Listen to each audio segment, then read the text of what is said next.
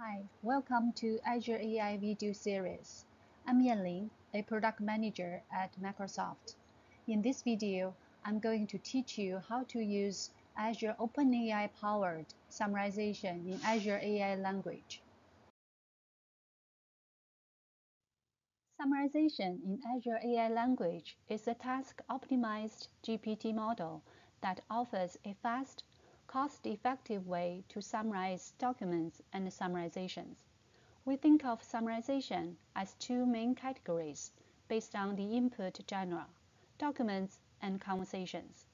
It drastically reduces the time of going through the entire content, helps users focus on the important information, and enables users to implement process automation workflow. Document summarization is general purposed and provides two summarization styles. First, with Abstractive, you will receive a concise summary based on an understanding of the input. It can help you prioritize whether to open a document to read more. Second, with Extractive, you will get a summary composed of a list of key sentences extracted directly from the input, which allows you to jump to the points to read more. Extractive summarization is particularly helpful when original statements need to be preserved. In fact, it works on any unstructured text, not just documents. For instance, a conversation written in a plain text format can also be summarized with document summarization.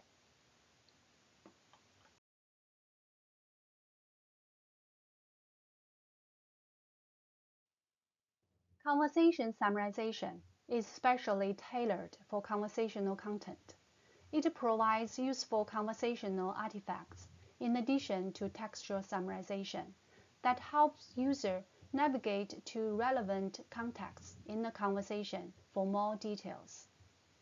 It supports four aspects: issue, resolution, chapter title, and narrative summarizations. Let's assume you are developing solutions for a call center.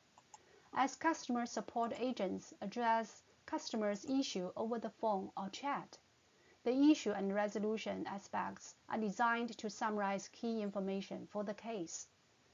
For example, the issue the customer is facing and the solutions the agent provides to resolve their problem. This reduces time and effort individual agents have to spend after the call to write down summaries.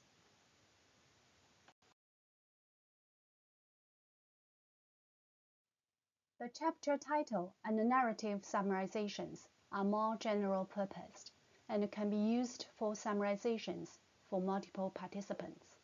We all deal with meetings all day at work. Let's say there is a meeting you want to catch up on.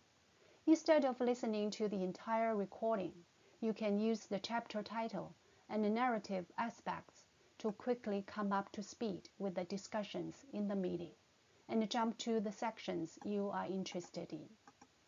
The chapter title aspect segments a conversation into sections, with each section headed by a title. The narrative generates a summary for each section. This capability already powers Microsoft Teams today and is actively used by millions of users. That was a quick demonstration of summarization, and stay tuned for more innovation from us in this area. To get started with summarization, check it out in the Language Studio at aka.ms/summarization-tryout, or visit our documentation at aka.ms/summarization-docs. And finally, to learn more about Azure AI Language, please visit aka.ms/azure-language. Thank you.